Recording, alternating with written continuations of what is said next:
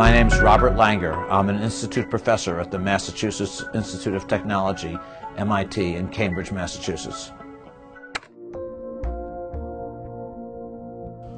Well, what first got me into biomedical research, I got my graduate degree in chemical engineering in 1974, and when I finished, almost all my colleagues actually went into the oil industry because there were so many jobs then in 1974. But I really wasn't that excited about it. In fact, I still remember one visit I had to Exxon in Baton Rouge, Louisiana, and when I was there, one of the scientists and engineers said to me, they said, you know, if you could just increase the yield of oil by 0.01%, he said, that would be worth billions of dollars. And he said, isn't that wonderful?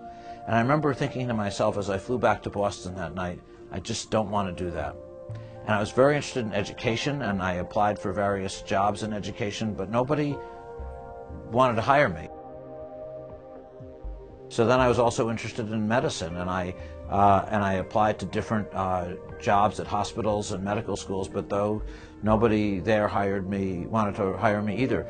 But then one of the people in my laboratory mentioned to me that there was this clinician in Boston named Judah Folkman, and he said to me, he said, sometimes he hires unusual people.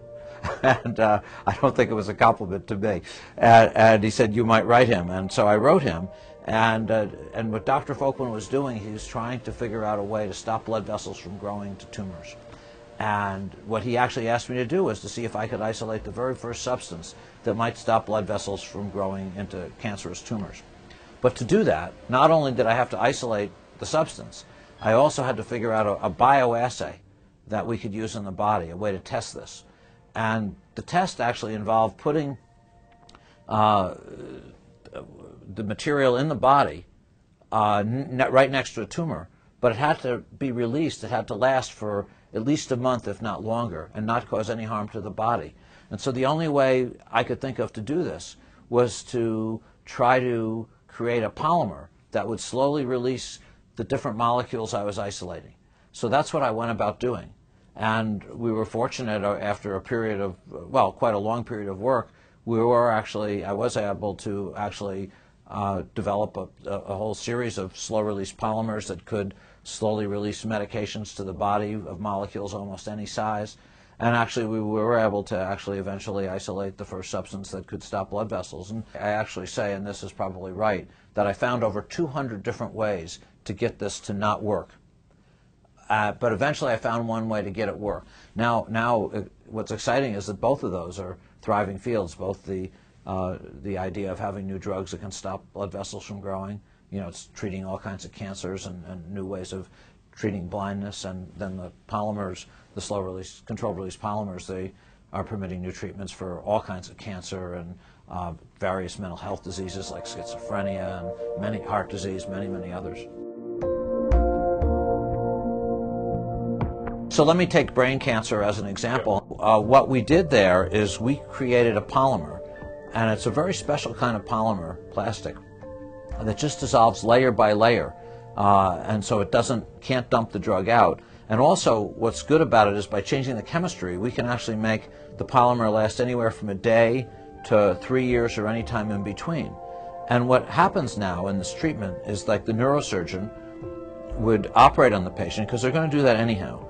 And then they take out as much of the tumor as they can. But before they close the patient up, what they do is they put these little wafers in. This is an example of one of the wafers. And usually they put 7 or 8 in right at the site where they operated. And then the idea is the wafer keeps releasing the drug over, say, a month or two. In the meantime, the wafer dissolves completely, so it's not in the brain anymore.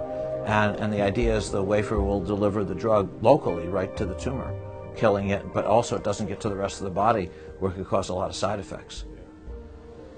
So people are developing advanced delivery systems, and we're working on a lot of these in almost every area of the body. So some are implanted, some are injected, some you can swallow, some are put in as patches, some are taken as aerosols into the lung.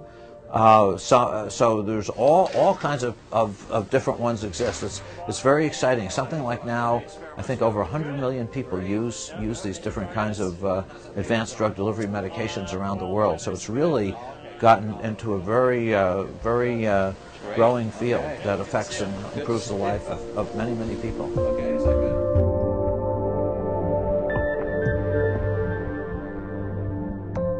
The connecting point between the slow release work we do and the tissue engineering work we do is materials, in particular polymers. In the case of drug delivery, we're using polymers to help deliver drugs to the body, and in tissue engineering, we're using polymers to deliver mammalian cells to the body. Polymers are plastic, and it could be rubbery as well, but generally polymers are plastic in nature.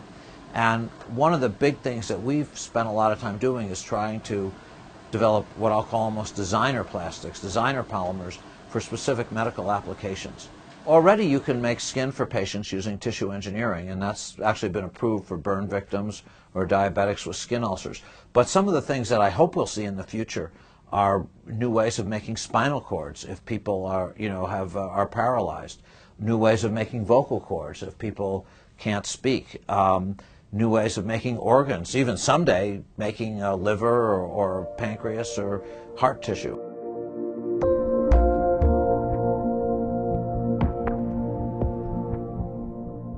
There's some of the newer things that people are working on, which would be more exotic, though there's still a lot of them are experimental, are could you deliver new genes to patients, like could you deliver DNA, or could you deliver what's called siRNA?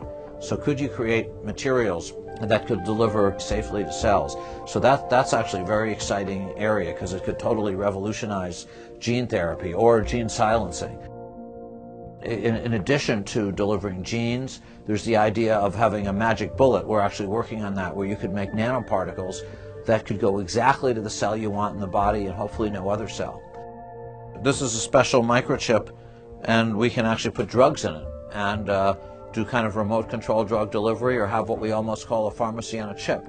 So you could have multiple drugs in different wells and trigger release whenever we want to. So this is kind of a futuristic system. We're not there yet. You could also put sensors on it, so to detect different things in the body. And someday the hope would be that you could combine the sensors with the delivery system to make a really smart delivery system, one that could sense things in the body and then have the sensors tell the chip how much drug to deliver. Yeah. Another example, which we have actually worked on, kind of could mimic what one might have seen on the television show or movie Star Trek, where we actually are working on transdermal systems that you could sort of non-invasively deliver a drug through the skin, by even a large drug, by sort of zapping somebody. And we've actually developed systems like that. So far they're just being used for pain medication, but I believe someday in the future you could actually zap somebody, not unlike they do with Star Trek, and a medication could go in through the skin.